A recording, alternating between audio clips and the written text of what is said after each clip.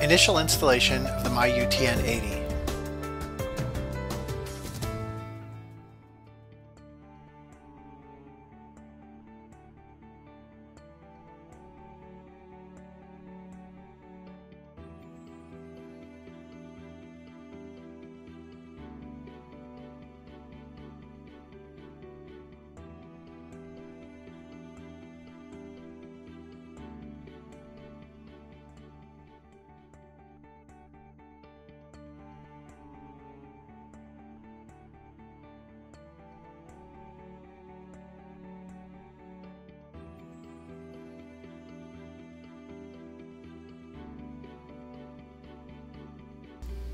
After the dongle server has been plugged in and connected to the network, we'll move over to the client PC.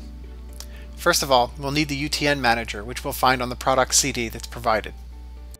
Our browser will open automatically when we double-click on the CD, and we'll see the CD menu. We'll be able to click on Tools here. Afterwards, we'll be able to select the UTN manager.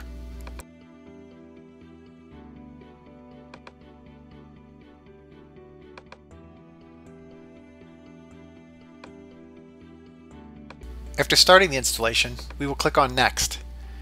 You can accept the software license agreement for the UTN manager by clicking on Agree. In the next step, we can select whether to install the UTN manager for the current user only or for all users of this PC. For multi-user systems, you should select all users. Now we must select the type of installation for UTN manager. Here we will select whether the UTN manager should be installed alone or if it should be installed with the additional SEH UTN service. The essential difference between the two variants is that with the second option, the Windows service SEH UTN service will also be installed. This service works in the background and is automatically active after the system starts. It can be used, for example, to cause devices to remain active, even if the UTN manager is closed. The service can be controlled using the standard Windows administration methods. Further benefits of installing the service are provided in the form of multi-user and group permissions. For example, this will allow you to differentiate between users with administrative rights and users without administrative rights, thus restricting access to the device. In the final two steps, we will select the target directory and the Start Menu Program folder before we finish the installation.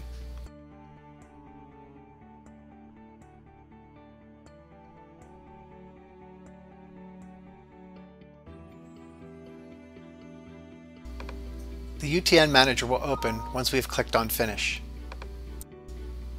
After the UTN manager is started, it will check whether the most current version is installed. In this case, a newer version is available and we have the option of updating. In the Update window, we will also find information regarding the changes that have been made to this new version. We now have to select the location to save the file. I've selected the desktop.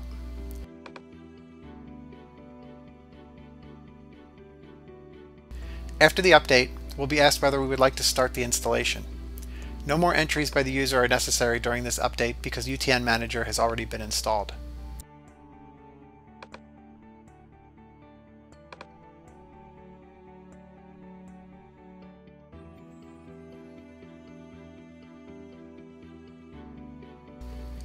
After starting, we'll now be taken to an empty selection list.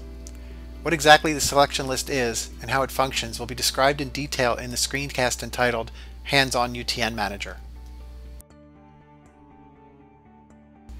Because we have already connected the MyUTN-80 dongle server to the network, I now only need to search for new devices. To do so, I click on Edit. In the window that then opens, I will see a new device on the left-hand side with a so-called zero config IP address. In this window, the connected dongles will be displayed. With the standard options, the dongle server will use DHCP to obtain an IP address if you're using a DHCP server on your network. Because no DHCP server was used in this example, I now have to manually set an IP address. To do so, I right-click on the device, select Set IP Address in the shortcut menu, and assign a free IP address. In addition, I can also enter the gateway here. The settings are applied by clicking on OK.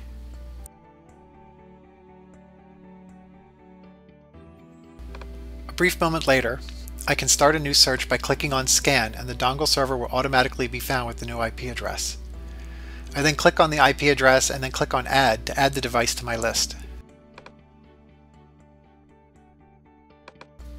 We then leave the search window by clicking on OK. We have now completed the configuration process. You will now see the Dongle Server and the two dongles connected to it.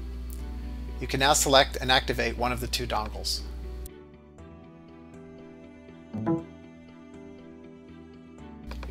The dongle will be automatically connected with the PC via the network, and Windows will search for and install the required drivers.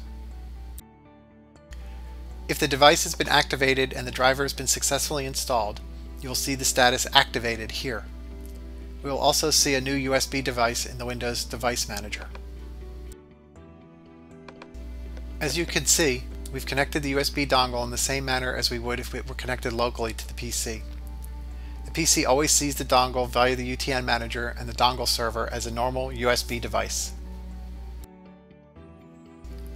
You can, of course, also activate both dongles simultaneously, or use the second dongle from another computer on the network.